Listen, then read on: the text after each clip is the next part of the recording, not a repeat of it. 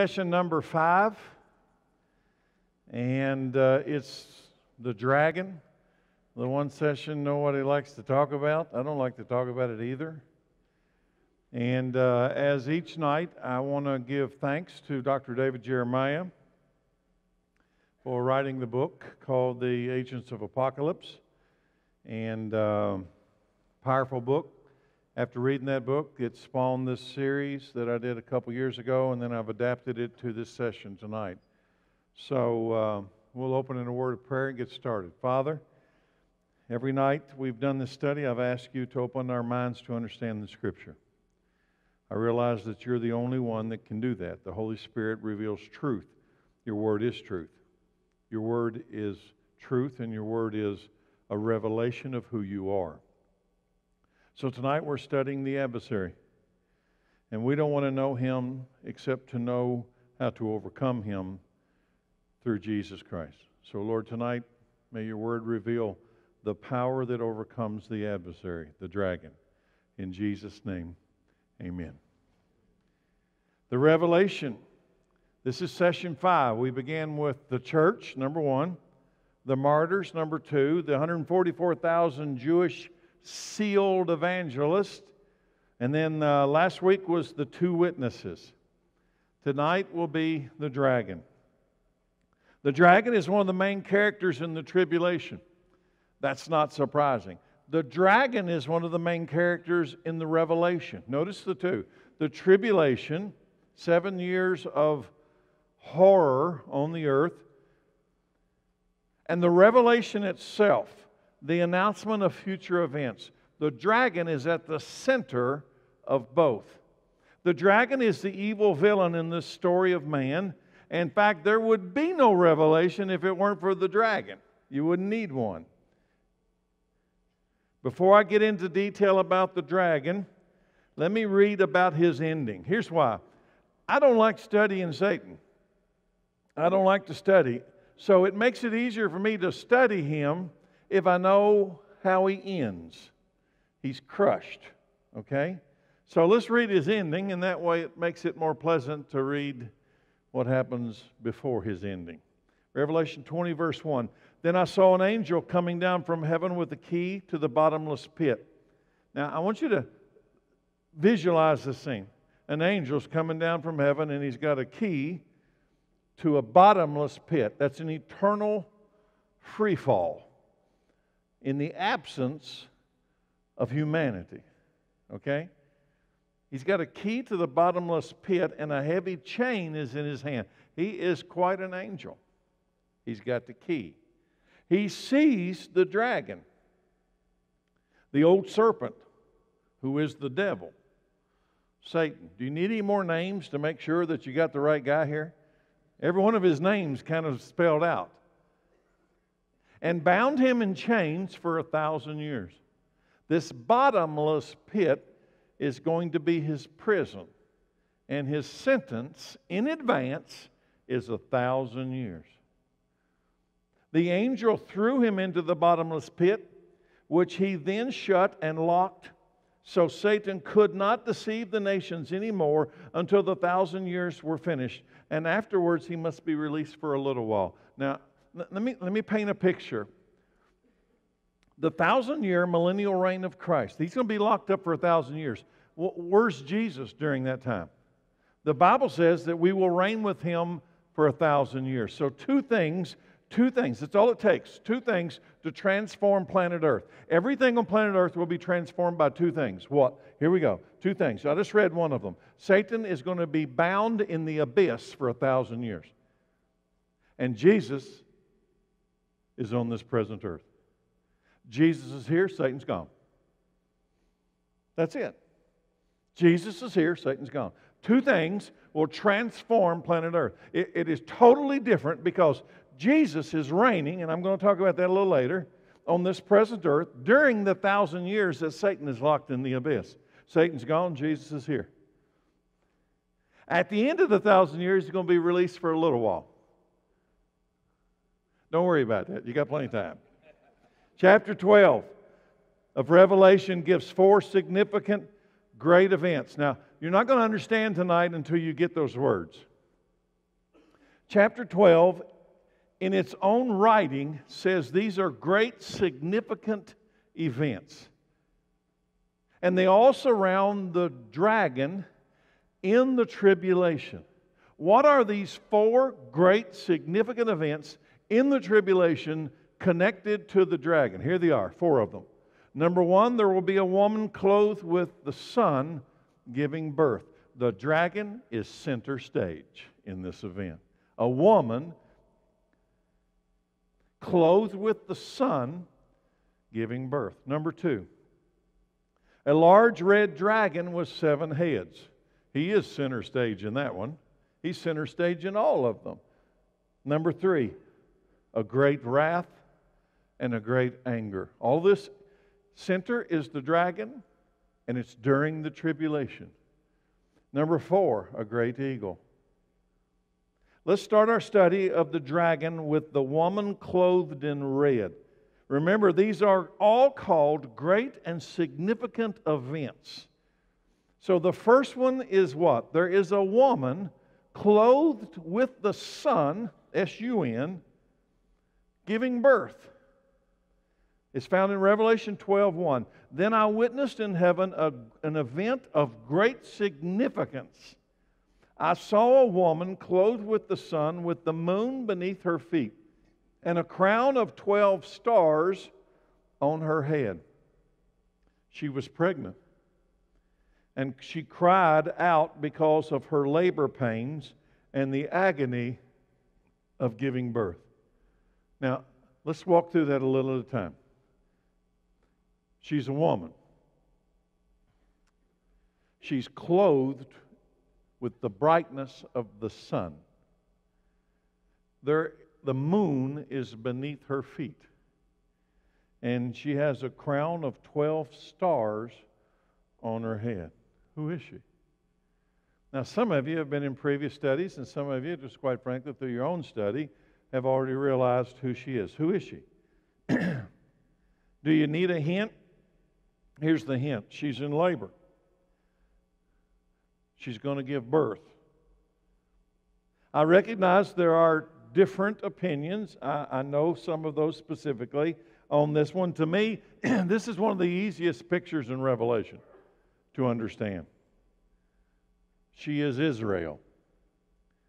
She represents Israel. The Old Testament is filled with references to Israel and a woman with child. Now, well, let me just keep going and it'll explain itself. Isaiah 26. So, if you said to me, what is it that makes you think or so sure that this woman, clothed with the sun, with the moon underneath of her, is a picture of Israel? She's pregnant. She's going to give birth. Who is? What makes you think she's Israel? The nation of Israel, the children of Israel. So let's go back to the book of Isaiah, chapter 26. It says, just as a pregnant woman writhes and cries out in pain as she gives birth, so were we in your presence, Lord. We, the Jewish people. In your presence, Lord, we, the Jewish people, we too writhe in agony, but nothing comes from our suffering. Now, a child comes from the suffering of a pregnant woman, but Isaiah says, we, the Jewish people, we suffer in anguish, but nothing comes from our suffering. We have not given salvation to the earth, nor life to the world. What's Isaiah saying? Our suffering was supposed to give birth to what? Do you know? What was the purpose of Israel in the Old Testament? To reveal God to the world. What was the birth that was supposed to come, as Isaiah just announced? The knowledge of God. Israel had the knowledge of God. God placed the knowledge of Himself inside the people of Israel so that they would have it only for themselves. No, just showing up, they would reveal God. They would reveal God. They would give birth to this truth of God. Israel was pregnant with the knowledge of God, but Isaiah sadly says nothing came of it. At least not yet. Israel was supposed to reveal salvation to the world, life to the world. This is the very plan of God. And by the way, what Israel was supposed to be doing in the Old Testament, the church is supposed to be doing now. Can I give you a crazy picture? All of us are supposed to be pregnant with the knowledge of God, and our life gives birth to that life as we expose ourselves to the watching world. We're pregnant with the knowledge of God. Not so that we just live and die pregnant. We should give birth to this. Isaiah said we gave birth, but nothing came from it. Or, we were pregnant, but nothing came out of it. What is giving birth anyway? We use the word giving birth, but what is giving birth? It's giving life. What's the church supposed to be doing on the world today? Giving life.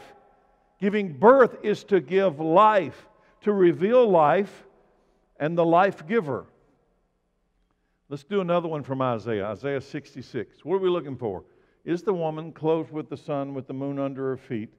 7 stars, is she Israel? Well, that first one was a pretty good comparison. Isaiah 66, verse 7.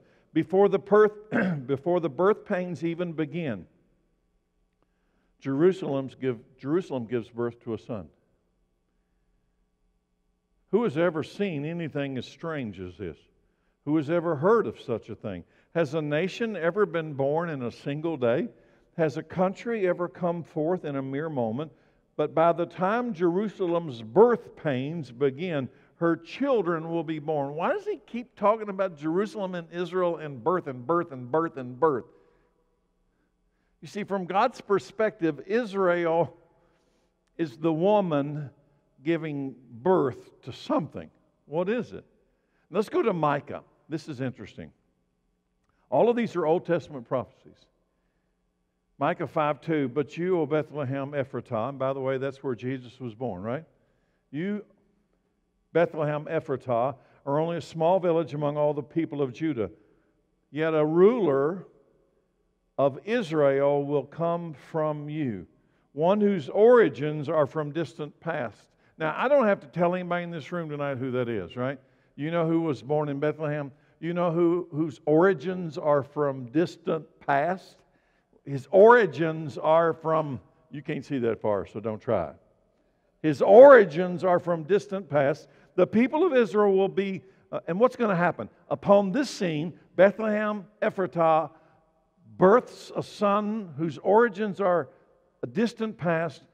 The people of Israel will abandon their enemies, will be abandoned to their enemies until the woman in labor gives birth.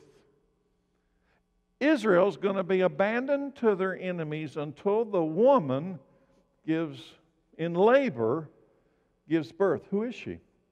Well, I know that Mary, a Israelite, Jewish girl, gave birth to the Messiah in Bethlehem Ephratah. Let's keep going. Then at last, his fellow countrymen will return from exile to their own land.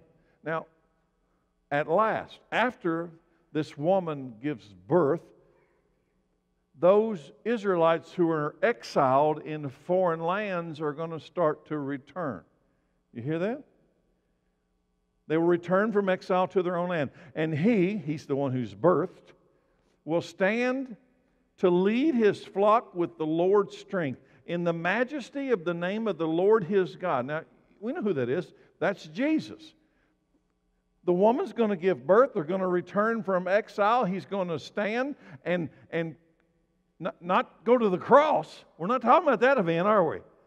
How does that? You think this already happened, or is this going to happen? He will stand to lead his flock with the Lord's strength in the majesty of the name of the Lord his God. Then his people will live there undisturbed, and he will be honored, highly honored around the world. Do you think that's already happened, or that's what's coming? That's what's coming. This is coming. When? The 1,000-year reign of Christ. When Satan is gone and Jesus is here. So what does this have to do with the woman, with the dragon? What's this have to do with the dragon? A woman clothed with the sun giving birth? What does it have to do with that? Let's go back to Revelation 12. I'm going to try to put together the pieces. First 6 verses. And then I witnessed in heaven an event of great significance. I saw a woman clothed with the sun, with the moon beneath her feet, and the crown of 12 stars on her head. She was pregnant, and she cried out because of her labor pains and the agony of giving birth. And then I witnessed in heaven another significant event. Another. The first was a significant event, and now there's another significant event. What is it? I saw a large red dragon with 7 heads and 10 horns, with 7 crowns on his heads. His tail swept away 1/3 of the stars in the sky, and he threw them to the earth. He stood in front of this woman. What's she? She's pregnant. She's given birth, right? He stood in front of this woman as she was about to give birth, ready to devour her baby. As soon as the baby was born, she gave birth to a son who was to rule all nations with an iron rod. And her child was snatched away from the dragon and was caught up to God and to His throne. And the woman fled into the wilderness, where God had prepared a place to care for her for 1,260 days. How long is that, you mathematicians? 3.5 years. Coincidence?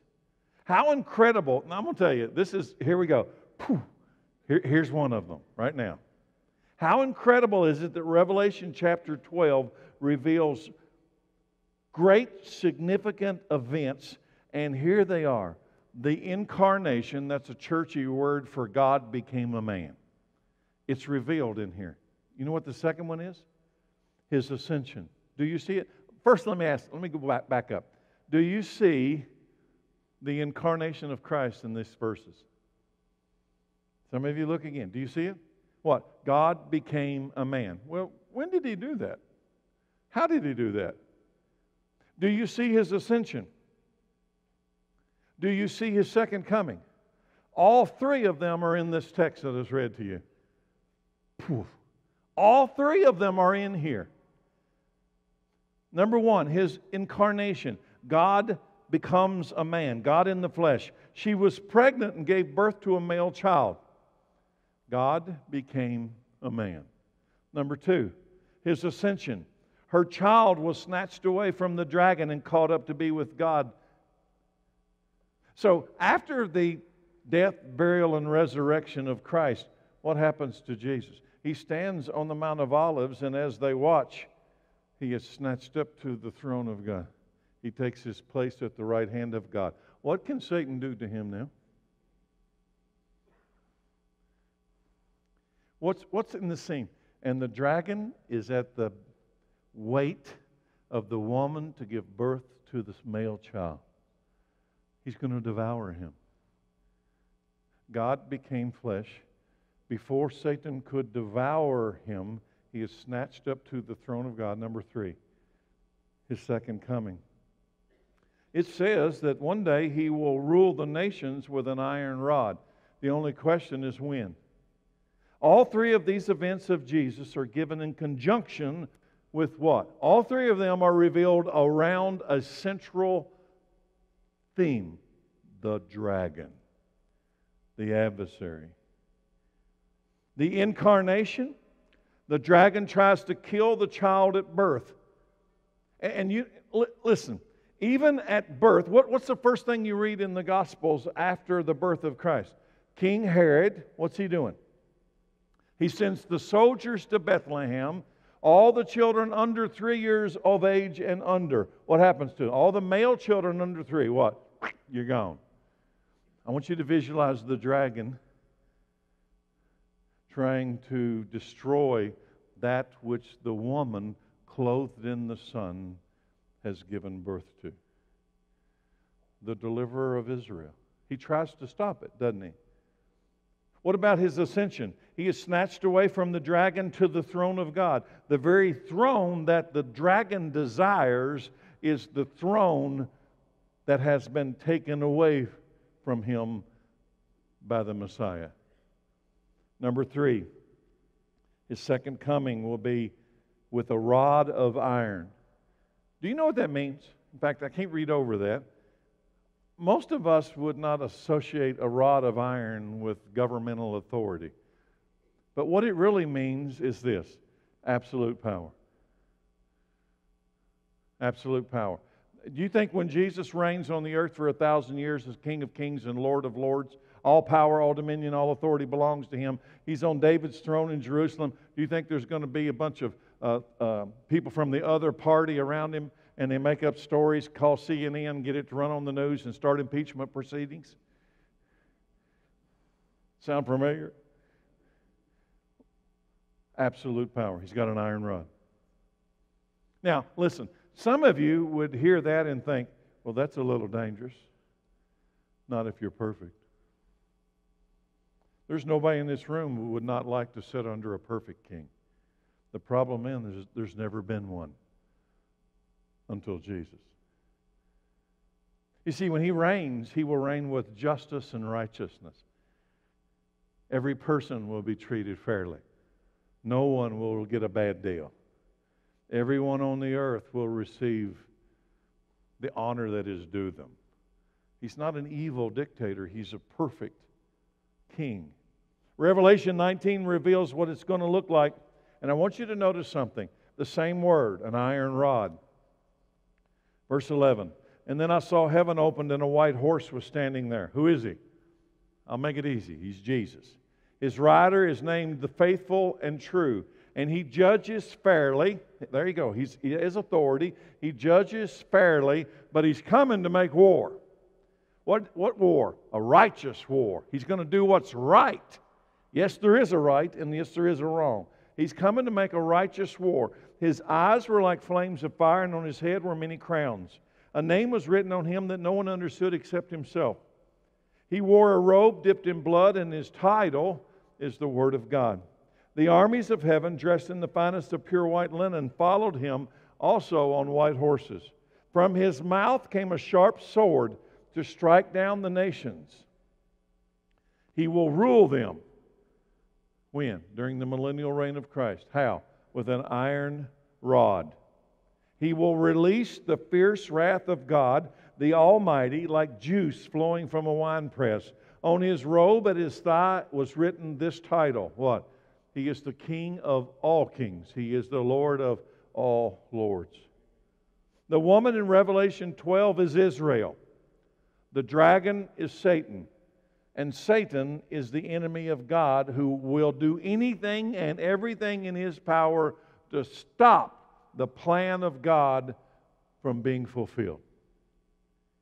Satan will lose. That's the good news. But not till the end. That's the bad news. That brings me to the second scene with this dragon. The first scene with the dragon was with a woman clothed in the sun giving birth. The next scene is a great red dragon with 7 heads. Verse 3. And then I witnessed in heaven another significant event. I saw a large red dragon with 7 heads and 10 horns, and 7 crowns on his heads. His tail swept away 1/3 of the stars in the sky, and He threw them to the earth. Now I got to go slow here. His tail, the tail of the dragon, has swept away 1/3 of the stars from the sky. Swept them away to where? He's in heaven. Where's He sweeping? Where do you fall? They've gone to the earth. Stay with me. He stood in front of the woman as she was about to give birth, ready to devour a baby as soon as it was born. David Jeremiah says this. Interesting. Satan's path is ever downward. From heaven, he falls to the earth. From earth, he's going to go to the bottomless pit. From the bottomless pit, he's going to hell. He is on a downward slide. Verse 9 gives us one of the clearest pictures of Satan and his future in all the Bible. Verse 9. This great dragon, the ancient serpent called the devil or Satan, the one deceiving the whole world, was thrown down to the earth with all his angels. What is Satan? With all his angels. He's thrown down to the earth. Now, let's pause in Revelation. Go back to one of the oldest books in the Old Testament, the book of Job. What's Satan able to do in the book of Job? He's able to come in and out of the presence of God. He comes in, God says, have you considered my man Job? Where you been? I've been roaming the earth. Satan tells God, I've been roaming the earth. Well, did you see Job while you were down there? Satan is in Job, Satan has the ability, the power to go between heaven and earth. There is a future date in which he will no longer be able to travel back. There is a date. How much can he travel back now? I don't know. I know this. There's a day coming that he will have no ability to re-enter the presence of God. But notice something. He's been cast down to the earth, thrown down to the earth with all his angels. There is a future point, Satan knows, there is a future point for him of no return. Whether that's total as of right now today or an event that's upcoming, I can't be totally sure. I know this. There is a point where there is no more return. Never again will he enter the presence of God. In Job, he's coming in and he's going out. He's coming in and going out. There's a day when he's not going to be doing any more of this coming in and going out. He's going to be cast down to the earth. Remember the scripture in Revelation where it says, "Woe to you, inhabitants of the earth, for he has been cast down to you, and he is filled with rage and fury, for he knows his days are short." Now, I believe that's a reference to the point of no return. When he cannot now re-enter the presence of God, he enters the final countdown. I believe that will happen during the tribulation. But who's thrown down here with him? Angels. What do you think when you hear the word dragon? I don't really get a pleasant thought regardless of how many cartoon characters I see. What do you see when you hear of a dragon with 7 heads, 10 horns, and 7 crowns? Do you think the dragon's ugly? You see, here's the interesting point. Most people would read Revelation and get that description, a dragon with 7 heads, 10 horns, and 7 crowns. And immediately you would think of something disgustingly evil looking. Do you know what Lucifer, that which is his original name, means? The star of the morning. Do you think that's ugly? Or do you think that's more than likely one of the most beautiful things ever? The star of the morning.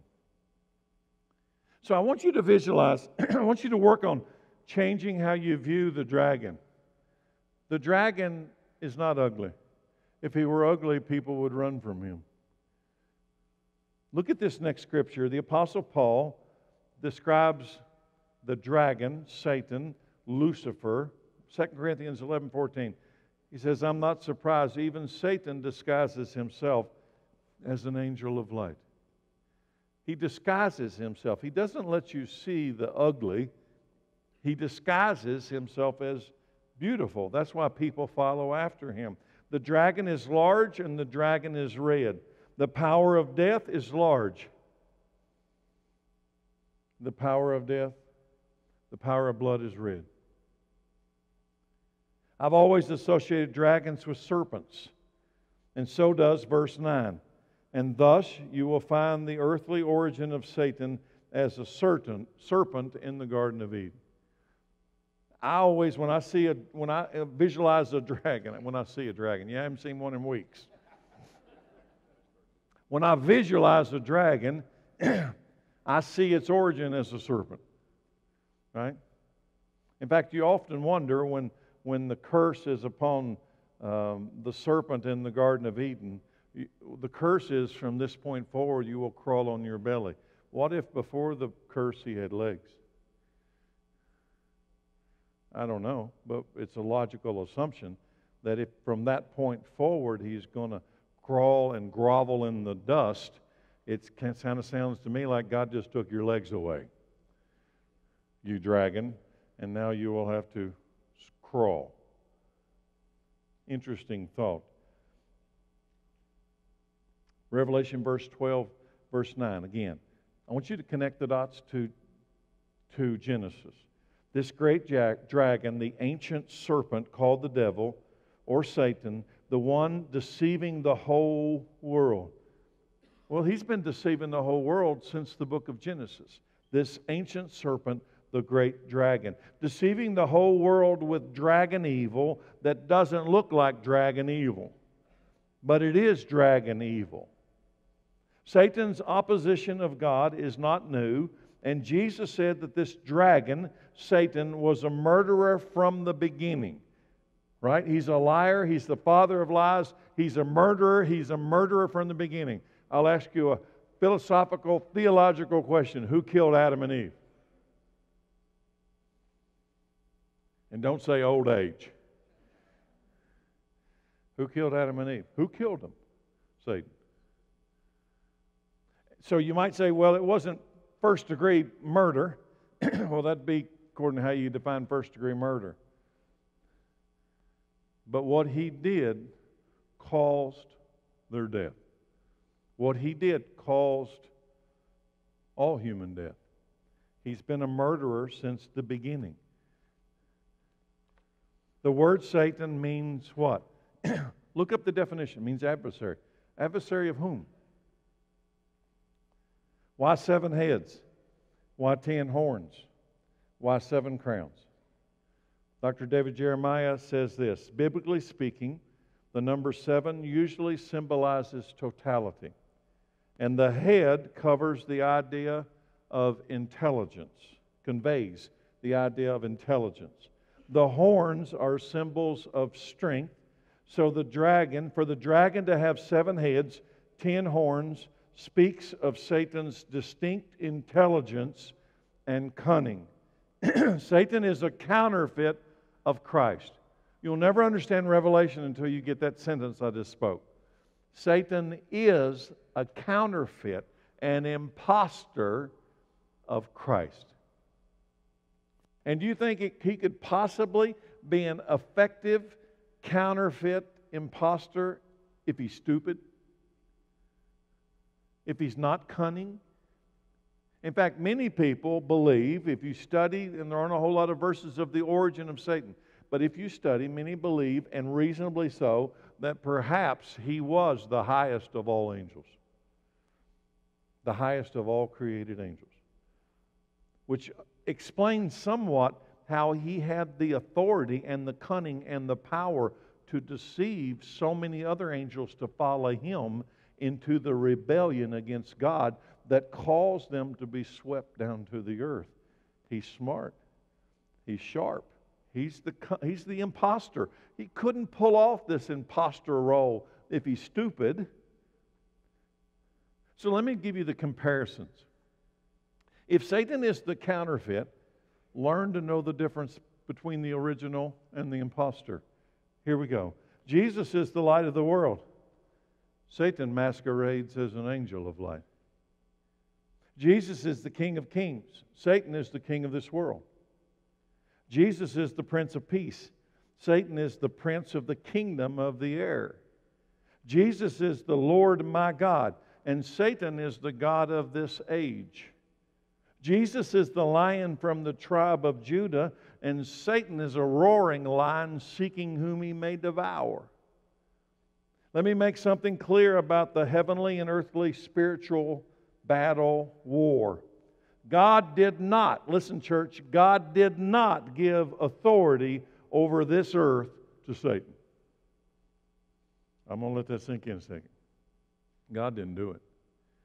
God did not give authority. He didn't create the heavens and the earth, everything in 6 days and said, Satan, get over here, I'm going to give it to you. He did not do that. He did not give it to Satan. Satan deceived Adam and received his authority through deception. Same thing's happening today. So I want you to visualize something. Let's say that when God created the heavens and the earth, and He puts Adam and Eve on the earth, and He calls Adam over here and says, look at this beautiful creation. And I put all of this, all dominion of this creation into you. I want you to consider that what I hold in my hand is the title deed of planet Earth. And God had, who owns the earth? Who made it? Who has the authority to give it away or take it back? God does. So God takes the title deed of planet Earth and He hands it to Adam. Whose is it to lose? Whose is it to keep? It's Adam's. God gave it to Adam. And here comes the serpent. There's only one thing that could take the title deed of planet Earth away from Adam. What was it? One tree. One. To break the deal. To break the deal. To break the deal. And take the title deed. Well, that's why, listen, right now, today, whether we like to acknowledge it or not, He is the prince of this world. He's got the deed. He reigns in power and dominion over the present earth. That's why the last Adam, the second Adam, is so important. Because I'm going to get ahead of myself, I can tell. It's coming. He's going to come. Jesus is going to come and take this back from Satan. He's going to throw him into the bottomless pit. He's going to take the title deed. And that's why, what I tell you, two things are going to change one day. Satan's going into the bottomless pit, and Jesus is going to sit in Jerusalem. And He's going to say, it's mine. It's mine. And everything will be different. Everything's going to change. Ooh, I was almost going to get excited there. That which Adam lost. Listen, that which Adam lost, Satan gained. And that is why Jesus is called the second Adam. Number 3, what's the third significant event in this chapter? The wrath and anger of Satan. Ooh. That brings up the next question about the dragon named Satan. Does he have followers? Does he work independently? Does he have an army? Does he have a bunch of demons, angels, demons, spirits? Are you with me? Don't be looking for some pitchfork devil. Does he have spirits that can move through people, through societies, through culture? Does he have powers from the heavenly realms under his authority on the earth while he holds up the title deed? Yes. Yes. Let me read verse 3 and 4 again. Then I witnessed in heaven another significant event. I saw a large red dragon with 7 heads and 10 horns with 7 crowns on his heads. His tail, here it comes. A lot of people, some of y'all are going to really struggle with this, I can tell.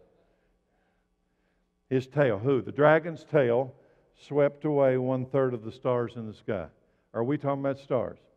No. Who are we talking about? Angels. His tail swept away 1/3 of the stars in the sky, and he threw them to the earth. To where? The earth. I've been to Chicago. I think a lot of them went there. I don't know why I said that. I have no idea.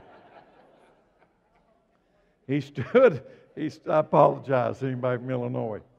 He stood in front of the woman as she was about to give birth, ready to devour her baby as soon as it was born. Many believe this to be a description of the angels that joined Satan in his rebellion against God. I'd be one of those. If you want to argue about it, that's fine. I'm not going to argue with anybody. Satan's rebellion caused 1/3 of the angels to be thrown down to the earth, expelled from the very presence of God. They've been thrown down to the earth with Him. That means they're operating under a dominion. They didn't create the earth. They duped Adam out of the title deed. And now they've got a dominion, authority. Why do you think Jesus comes out on this hillside and there's this guy who's got legion inside of him, all these demons inside this guy, right? Every time, just go scene to scene to scene. When Jesus would come upon a guy who's demon-possessed, you know what that means? One of these fallen angels is a spirit that has gone inside the body of these people. And what do they say when Jesus comes? What do they say? Oh, don't throw us into the abyss. Who's got power? They know He's got power. But you know what? They need a body. They need a host. They need a place to live. They can't go to heaven. They need a host. They need somebody to let them live in, a place to live. Well, they're on the earth because Satan's got the title deed. And if you don't have Jesus, I'm going to tell you, you just made them a living room because they're coming into you. And the only thing that's going to keep them from possessing you is that you're already possessed by the other spirit. His name's Jesus. Don't throw us into the abyss. They knew who he was. He didn't even tell them. Remember when he would walk up? He didn't say, "Hi, I'm Jesus." No. We know who you are, Son of the Most High God. They know his authority. Satan's rebellion caused 1/3 of the angels to be thrown down to the earth with him. They've been expelled from the presence of God. But they're spirits. They can't just be nowhere. They got to be somewhere. They're on the earth. Looking for a host. Looking for a house to live in. Listen to the statement of God to Job when God called Job into account for questioning him. Job 38:4. Where were you? Job is, if you don't get the context, you'll miss it. Job's friends and Job kind of been questioning why God does stuff. So God says, "Where were you when I laid the foundations of the earth? Tell me, if you know so much." Let me tell you, never get into this kind of conversation with God. Can I just stop here? Don't do it. You're going to lose. Satan's rebellion, who determined its dimensions and stretched out its surveying line? Go ahead, Job, answer me. What supports its foundations and who laid its cornerstone? As the morning stars sang together and all the angels shouted for joy. Morning stars, angels. Stars and angels. He swept away 1/3 of the stars from heaven. Morning stars and angels. You see? There's a direct connection between the stars and the angels in heaven. And the tail of the dragon has swept 1/3 of the stars, 1/3 of the angels out of the heavenly presence of God, and they're here. But not forever. Now, you want a mysterious follow-up to that sentence? Here it comes. Notice that Peter in the New Testament refers to angels being held in dungeons, gloomy pits, awaiting judgment. 2 Peter 2:4. For God did not spare even the angels who sinned. Okay? If you think we're making all this guessing about the stars being swept out, God did not even spare the angels who sinned. He threw them into hell in gloomy pits of darkness where they are being held until the day of judgment. Jude brings up the same topic as well. Verse 6. And I remind you of the angels who did not stay within the limits of authority God gave them, but left the place where they belonged. God has kept them securely chained in prisons of darkness, waiting for the great day of judgment. What's going to happen to these who are held? They're in prison. These demons that rebelled, these spirits following Satan, they're in prison. Here's the question. Are all of them? No. Are some of them? Yeah. When there's a judgment day for them. They're held until what? Until the day of judgment. Are there fallen angels? Yes. Who is their leader? The dragon, named Satan. The Apostle Paul tells us that they are not all in prison. Not all of them. Ephesians 6:11. He tells us to put on all of God's armor so that you'll be able to stand firm against the strategies of the devil. For we are not fighting against flesh and blood enemies, but against evil rulers and authorities of the unseen world, against mighty powers in this dark world, and against evil spirits in the heavenly places.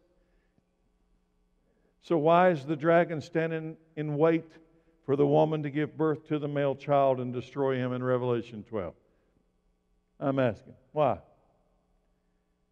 Do you remember the curse in Genesis? Because this is the why. Why is the dragon standing in front of Mary, who is a picture of Israel, waiting for the Christ to be born so that he can kill him? Why? Genesis 3, verse 14. Then the Lord God said to the who? To the who? To the serpent. Because you have done this. What? Here we go. Listen. What? Done what? You tricked Adam. You took from Adam what I gave to Adam. By the way, it's not just about a piece of property. It's about life on the piece of property. Not only did Adam lose planet Earth, the dominion of planet Earth, Adam lost his life. It's not just about the property. It's about the breath of life that you'll need to live on the property. Because you have done this, you are cursed more than all animals, domestic or wild. You will crawl on your belly, groveling in the dust as long as you live.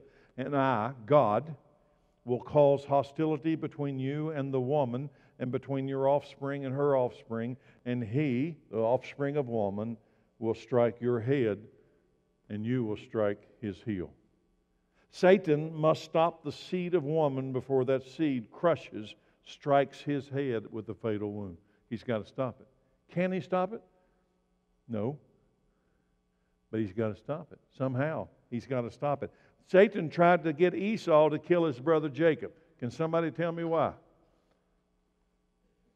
Why? Why did Satan try to get Esau to kill his brother Jacob? Satan tried to get Pharaoh to kill the baby boys in Egypt, which would have gotten rid of Moses. Why?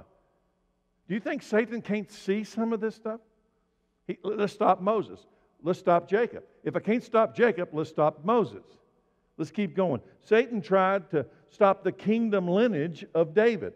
One of my favorite stories in the Old Testament. Very few people study the Word enough to actually see it. Satan succeeded in having one last seed of David. Remember, there's a prophecy that David will have always a lineage, a king on the kingdom in Jerusalem. And that lineage, that bloodline got down to one boy. There's one boy left. His name was what? Joash. And if Satan can take out Joash, guess what? Yeah, I stopped it, right? He couldn't take out Joash, could he? He couldn't take out Jacob, and he couldn't take out Moses, and he couldn't take out Joash. So Satan tried to kill all the Jews when Haman was in Persia, and God raised up Queen Esther. Anybody see a trend developing here? King Herod tried it in Bethlehem. Hitler tried it in Europe. But they have all failed to stop this one that will come one day and sit on David's throne, and he's going to stomp the serpent's head. Amen to that, whoever said it. Listen to what God told this woman named Mary. Listen, the longer I'm in the ministry, the more crucial Luke 1:26 is to me. And you've heard me say multiple times, I grew up in the church and no one ever told me about these 5 prophecies. Makes me a little angry. I grew up in the church and no one ever told me that inside Gabriel's announcements to Mary are 5 prophetic announcements. In the 6th month of Elizabeth's pregnancy, God sent the angel Gabriel to Nazareth, a village in Galilee, to a virgin named Mary. She was engaged to be married to a man named Joseph, a descendant of whom? King David. You think it's an accident? You're crazy. Gabriel appeared to her and said, "Greetings, favored woman, the Lord is with you." Confused and disturbed, Mary tried to think what the angel could mean. "Don't be afraid, Mary," the angel told her, "for you have found favor with God. You will conceive, and you will give birth to a son, and you will name him Jesus. He will be very great, and he will be called the Son of the Most High. The Lord God is going to give him the throne of his ancestor David, and he will reign over Israel forever. His kingdom will never end." It's coming. You think Satan can read? How many of you? Do you think Satan can read? You think he can't read what I just read? Jesus was born, and at the age of 30, Jesus was baptized, and the Holy Spirit came upon him in power. Jesus immediately went into the wilderness to face his archenemy, the dragon, Satan. But not until the Holy Spirit, the Holy Spirit. What is Satan? He is a spirit. Jesus is a man. Before Jesus, the man goes into the wilderness to find the dragon. What comes into Jesus? The Holy Spirit.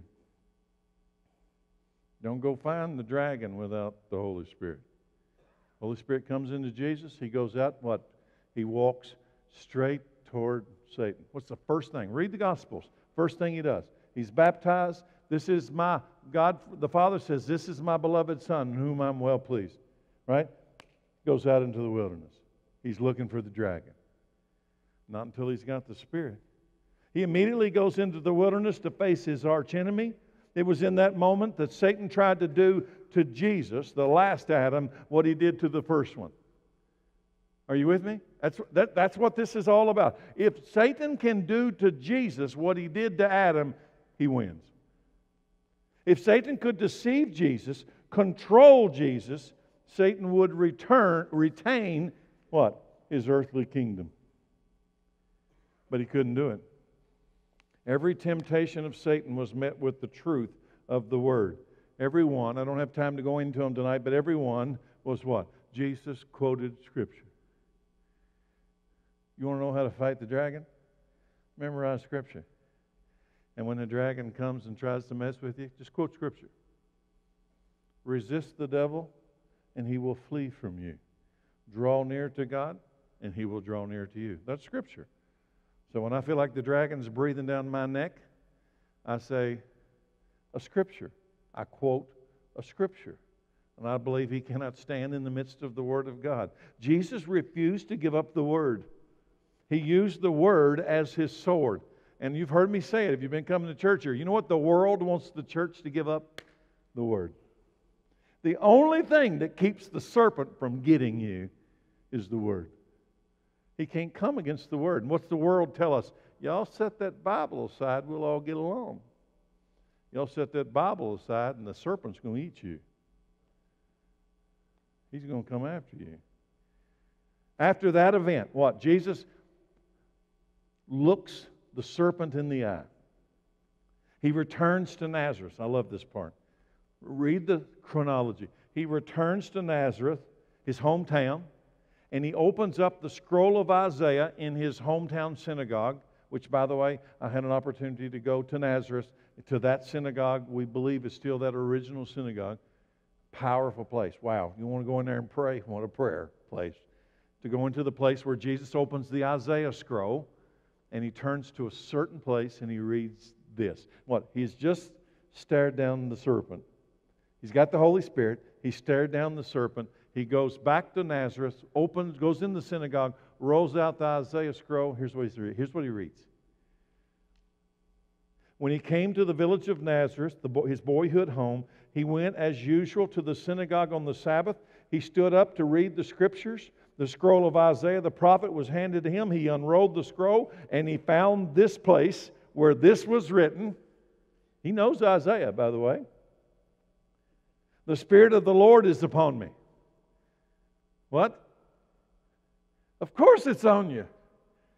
He's already shouted down Satan. He's already had the Spirit come up. The Spirit of the Lord is upon me. For He has anointed me to bring good news to the poor. He has sent me to proclaim that captives will be released, that the blind will see, and the oppressed will be set free.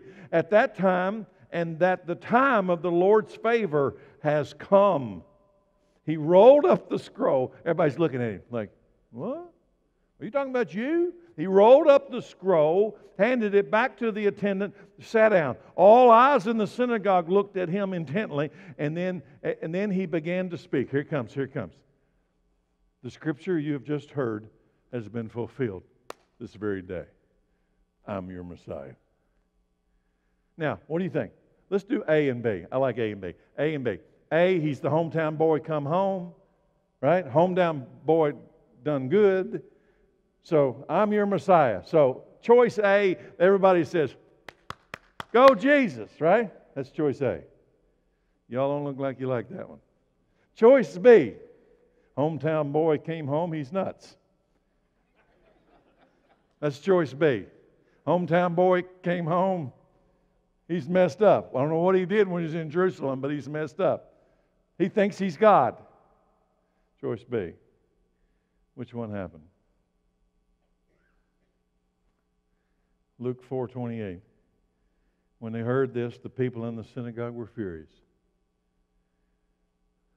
Jumping up, they mobbed him and they forced him to the edge of a hill on which the town was built. They intended, listen, don't read over it. They intended, it was their purpose to push hometown boy over the cliff. But he passed right through the crowd and he went on his way. I'm going to ask you a couple questions. What power was trying to push Jesus off the cliff? The dragon. The dragon. He's there. He's there. He's got to stop this Jesus. Satan couldn't stop him, but he didn't stop trying. I'm asking, why couldn't he stop him? It says Jesus walked right through the crowd. How? Why can't Satan push him over a cliff? Why can't Satan have Jacob killed? Moses drowned in that basket. Why didn't that basket turn over and drown that little boy? Why? Why can't Herod's military find that one kid in Bethlehem? Huh? Why? Because you can't. You can't do it. Because the dragon is not the creator. And he's trying to stop the creator. He can't do it. Later, I preached an entire series on this next 3 verses years ago. Still one of my favorites since I've been at this church. Later, after they tried to push him over a cliff, John 8:56, Jesus says, "Your father Abraham rejoiced as he looked forward to my coming." Now listen, Jesus lived 2,000 years after Abraham. You with me? 2,000 years. And Jesus stands and looks at his buddies and he says, "Your father," all the Jewish guys, "your father Abraham rejoiced and he looked forward to my coming, and he saw it and was glad." And the people said, Well, you aren't even 50 years old. How can you say you've seen Abraham?" And Jesus answered, "I tell you the truth, before Abraham was even born, I am." At that point, they picked up stones to throw at him, but Jesus was hidden from them and he left the temple. Can't a one of them in that bunch throw a rock? Huh? Not a rock thrower among them. Why? They can't do it. Which side do you want to be on? They can't stop him. Finally, it was Friday afternoon, 3 o'clock, and Jesus, the very Son of God, breathed his final breath on a bloody cross. Surely Satan, the dragon, could rest. Surely he's won. The first Adam was dead, and now the last Adam is dead. Surely Satan and all the demons were having a party, right? Satan's kingdom was secure. I'll hold up the title deed. Surely Satan turned to all his little demon buddies and said what? We can keep the place. The second Adam's dead. What if the very thing that Satan thought would stop Jesus from becoming king actually made him king? Whoa, I just had goosebumps jump all over my arm. What if the very thing that Satan thought would stop the king actually made him the king?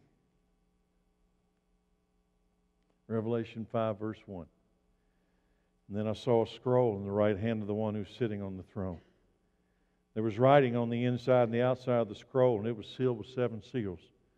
And I saw a strong angel who shouted with a loud voice, "Who is worthy to break the seals on the scroll and to open it?" But no one, listen, no one in heaven and no one on earth or no one under the earth was able to open the scroll and read it. Then I, the Apostle John, began to weep bitterly because no one was found worthy to open the scroll and to read it. But one of the 24 elders said to me, "Stop weeping, John. Look, the Lion from the tribe of Judah, the heir to David's," what? All right, anybody hear that? "The heir to David's throne has won the victory." How? How did he win the victory? The victory's with the dragon, right? So how do you do it? How do you do it? How do you do it? Do you know how he did it? Satan thinks he's won. He is worthy to open the scroll and the 7 seals. And then I, John, saw a lamb that looked like it had been, what? Slaughtered. But it was now standing between the throne and the 4 living beings, and among the 24 elders he had 7 horns and 7 eyes, which represent the sevenfold spirits of God that is sent out to every part of the earth. He stepped forward. Who? The Lamb. Who is He? Jesus. Crucified Jesus. A bloody lamb, Jesus. The heir to David's throne, Jesus. He stepped forward and He took the scroll from the right hand of the one sitting on the throne. And when He took the scroll, the 4 living beings and the 24 elders fell down before the Lamb. Each one had a harp. And they sang, and each one had a harp, and they held gold bowls filled with incense, which are the prayers of God's people. And they sang a new song with these words, "You are worthy to take the scroll and break its seals and open it for you." Why is He worthy? Why is He worthy? How did He defeat Satan? You were worthy, for you were slaughtered, and your blood was ransomed, has ransomed people for God from every tribe and language and people and nation. And you have caused them, believers under the blood of Christ, you have caused them to become a kingdom of priests for our God. And they are going to do something. What are they going to do? And they are going to reign where? In heaven? Doesn't say that, does it? Where are they going to reign? They're going to reign on the earth. They're going to reign on the earth. When Satan's bound in the abyss and Jesus takes David's throne in Jerusalem, that's who these people are. Now, I'm going to close tonight with this. Satan didn't kill Jesus. The Jews didn't kill Jesus. The Romans didn't kill Jesus. I can tell you who killed Jesus. John 10, verse 17. Jesus says, "The Father loves me because I sacrificed my life so that I might take it back again. No one can take my life from me. I sacrifice it voluntarily. For I have the authority to lay it down when I want to, and also to take it up again. For this is what my Father has commanded." God the Father killed Jesus so the dragon wouldn't kill you. There's the gospel. I want to say it again. God the Father killed His own Son. God the Father killed Jesus so the dragon won't kill you. Jesus, a man, much like us in every way, would be the one to kill the dragon so the dragon won't kill you. There's only one that can kill the dragon. Here it is, Hebrews 2:14. And how can He kill the dragon? He's got a legitimate deed to the earth. Right? It's legitimate. How can He kill the dragon? Hebrews 2:14. Because God's children are human beings made of flesh and blood. The Son, Jesus, also became flesh and blood. For only as a human being could He die. And only by dying, only by the cross, only by dying could He break the power of the devil, who had the power of what? Death. Only in this way could He set free all who have lived their lives as slaves to the fear of dying. We also know that the Son did not come to help angels. Nope. He came to help the descendants of Abraham. Chapter 12 of the Revelation gives 4 significant great events that surround the dragon during the tribulation. I've covered the first 3, but here's the last one. We'll wrap up. Finally, there's a great eagle. Revelation verse 13. When the dragon realized that he had been thrown down to the earth, he pursued the woman who had given birth to the male child. But she was given 2 things like those of a great eagle. She was given 2 wings, not things. She was given 2 wings like those of a great eagle, so she could fly to the place prepared for her in the wilderness. There she would be cared for and protected from the dragon for a time, times, and half a time. By the way, I believe the time, times, and half a time is 1, times is 2, and half a time is a half of one. 1, 2 and a half is what? 3 and a half. It's 1,260 days. She will be given the wings of an eagle that will protect her for 3.5 years. I believe these events in Revelation 12 are to occur in the midst of the Great Tribulation, and Satan will try to stop the final coming of Christ by attacking the Jewish people and thus stopping the biblical fulfillment of prophecy. For 3.5 years, God will protect His precious children from the deadly dragon as they await the coming of their true King. The great eagle is a picture of the power of God and the grace of God. He's been using this great eagle power and grace for His children for a long time. As Moses brought the children of God out of Egypt, how was it written down? Exodus chapter 19. Then Moses climbed the mountain to appear before God. The Lord called to him from the mountain and said, "Give these instructions to the family of Jacob. Announce it to the descendants of Israel. You have seen what I did to the Egyptians. You know how I carried you on eagle's wings and brought you to myself." What's the description God uses for when He protects Israel from Egypt? I carried you on eagle's wings. He's the deliverer. Isaiah 40, verse 28. Some of you have memorized this. I have too. Do you not know? Have you not heard? The Lord is the everlasting God, the creator of the ends of the earth. He will not grow tired or weary, and His understanding no one can fathom. He gives strength to the weary and increases the power of the weak. Even youths grow tired and weary, and young men they stumble and fall. But those whose hope is in the Lord, He will renew their strength. They will soar on wings like eagles. They will run and not grow weary, and they will walk and not faint. What's the picture? The eagle in Isaiah, the eagle in Exodus, the eagle in Revelation is a picture of God's protection for His precious children. He will raise them up and protect them from the dragon, from the adversary. Are you afraid of the red dragon? On the cross, Jesus destroyed the power of the dragon, the power that could kill you. After the millennial reign of Christ, Jesus will kill the dragon by throwing him into hell. Verse 10, Revelation 20.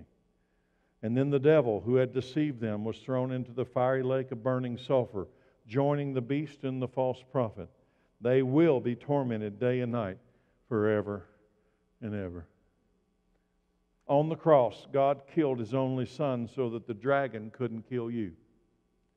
On the cross, He saved your life. Do you believe this? This is the gospel of Jesus Christ. This is the power over the grave. Jesus told the church that He has a power over death and the grave. He said to John in the beginning of Revelation, "I hold the keys to death and the grave." The same power that rose Jesus from the dead is inside believers today in the power of the Holy Spirit. The dragon, he can read. He is powerful. But if you, now, does this paint a new picture? He who is in me is greater than he who is in the world. Let's say that together as we close tonight. He who is in me is greater than he who is in the world. One more time. That sounded really good, by the way. He who is in me is greater than he who is in the world. Father, tonight, thank you that you have placed your Holy Spirit inside of us so the unholy spirit has no authority in our lives. In Jesus' name, amen. Thank you all.